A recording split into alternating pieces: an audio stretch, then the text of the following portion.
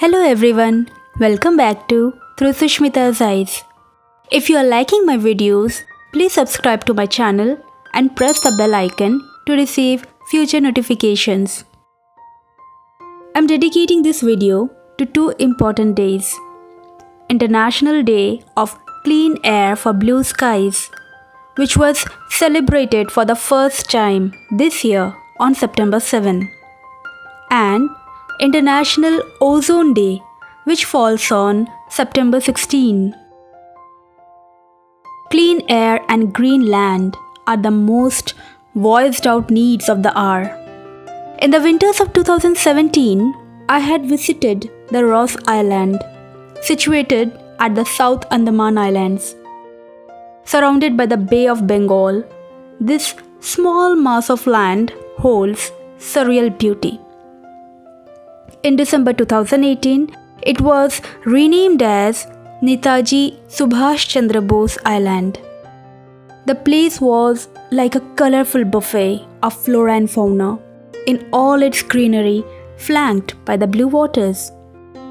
I began exploring the little paradise, walking along the railings, looking over the sea.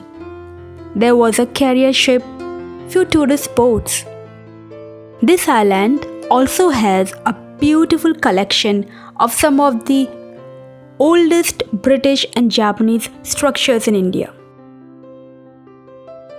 A look towards the sky made me realize that I was being watched.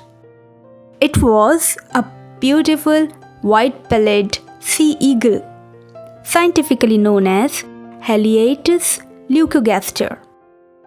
It glided effortlessly all over the water body.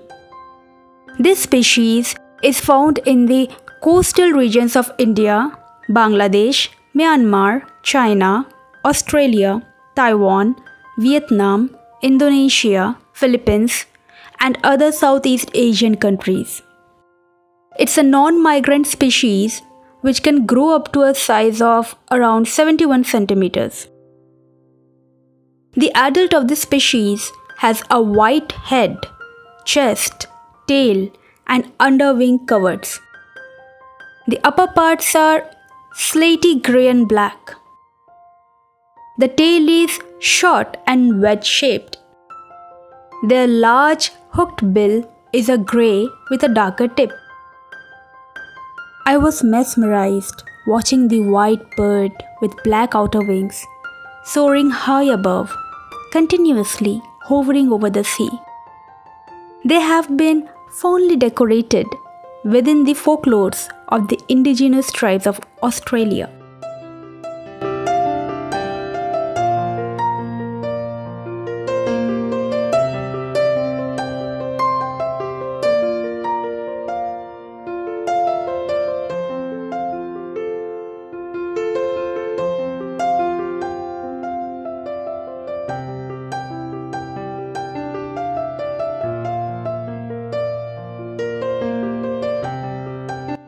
This bird hunts mainly aquatic species like fish, sea snakes, and turtles. It also feeds on water birds like coots, penguins, mammals like foxes, and sometimes they eat carrion too. In short, they are opportunistic feeders. IUCN has given it the status of being least concern. The binoculars could provide a view with certain limitations. So, I had wished if it could have swooped down nearer, at least once.